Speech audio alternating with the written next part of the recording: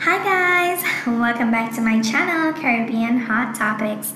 Now I know it has been a very long time since I posted a video, and some of you are probably wondering, oh my goodness, did COVID get her? Nope, I'm still here, alive and well, thank God. And I'm excited to be back, and I'm hoping that this time around I can be very consistent. At least that is the plan, that's the goal, and we're going to stick to it. And I want to thank you so much for being patient. Thank you so much for sticking around and not unsubscribing. It will be worth it.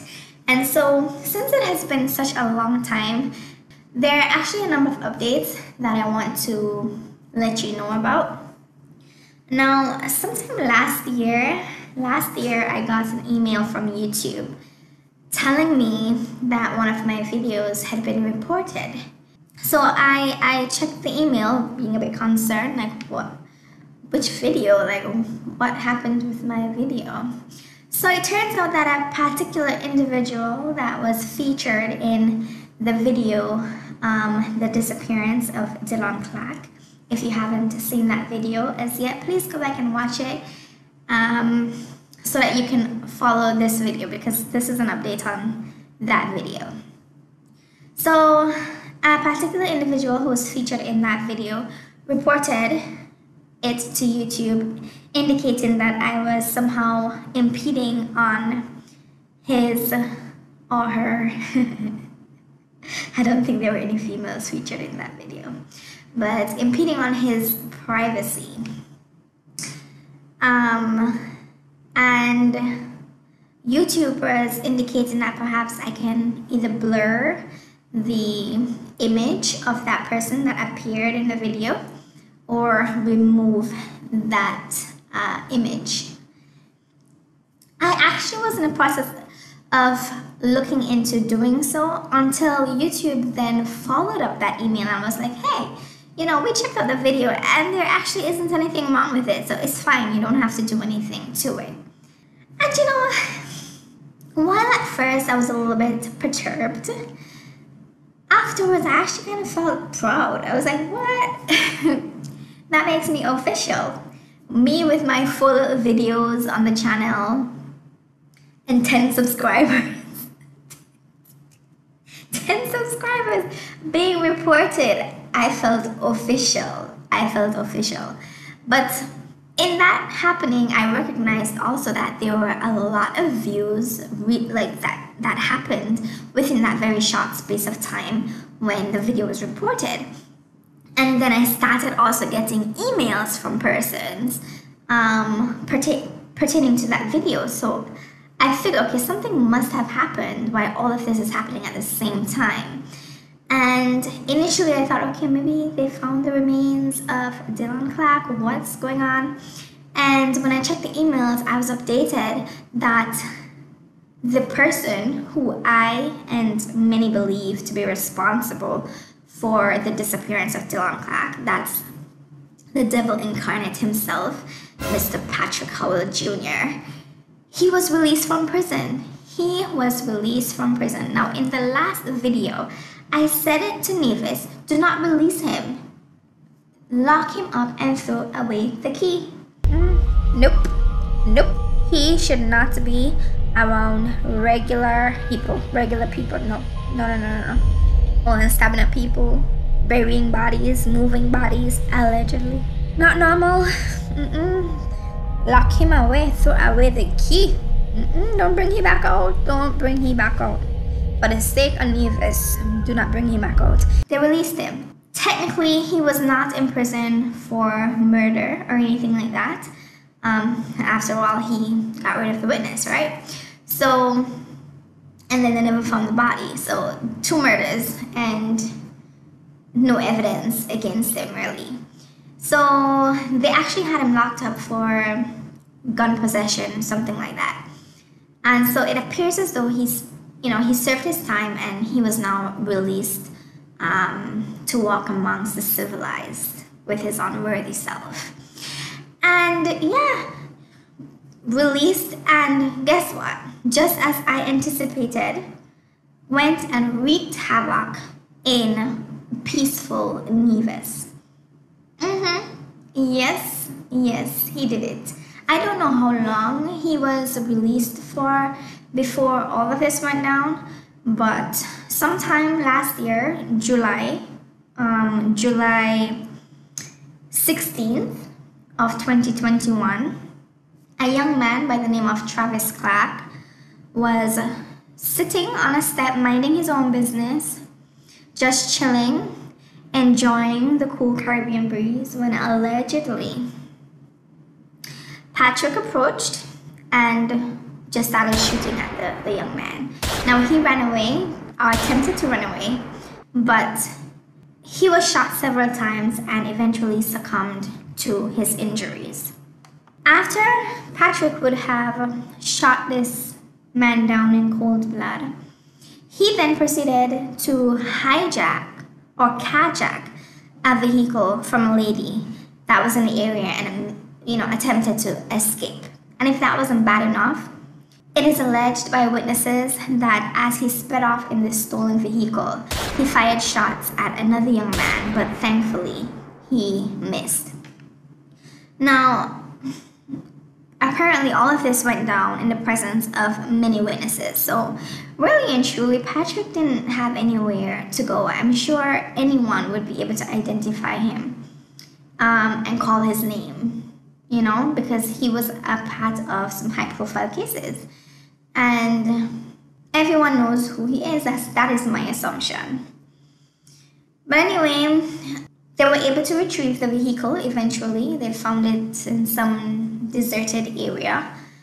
And then the following day, Patrick turned himself in.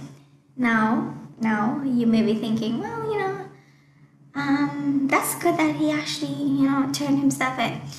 Please. I feel like that was a survival tactic. Like, he knows that he wouldn't be able to survive on the streets at this point.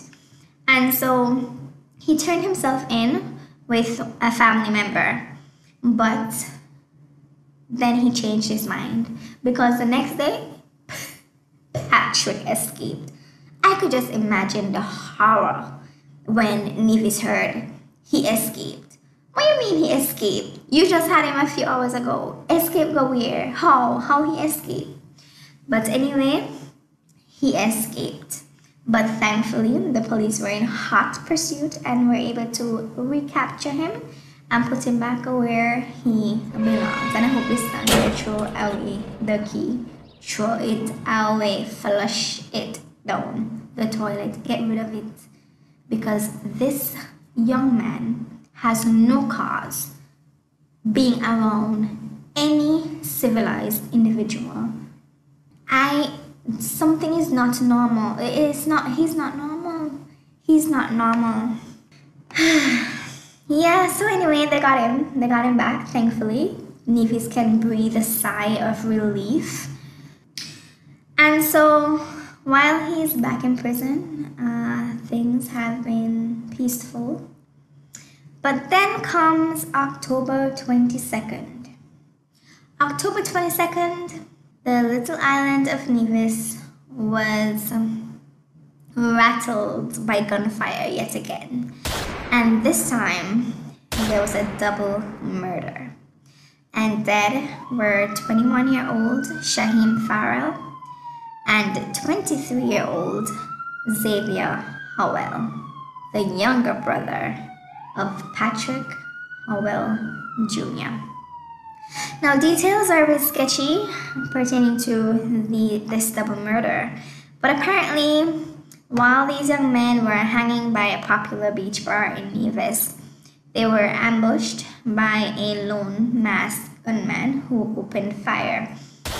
And Shaheem Farrell, I think based on the autopsy report, succumbed to his injuries, one bullet to his neck, while Xavier was killed by a single bullet to his head. So, that was almost like an execution, and it was purposeful. And I have my assumptions. I do believe that it was revenge. It was somebody avenging their loved one, perhaps. That's what I think. That's just me. And apparently Xavier's father and Patrick's father feels the same way, because he posted a plea on social media a few hours after the murders, basically asking Xavier's friends to not try to avenge his death, and that he was not a gang member, and he doesn't want anyone to try to honor him in that way, basically.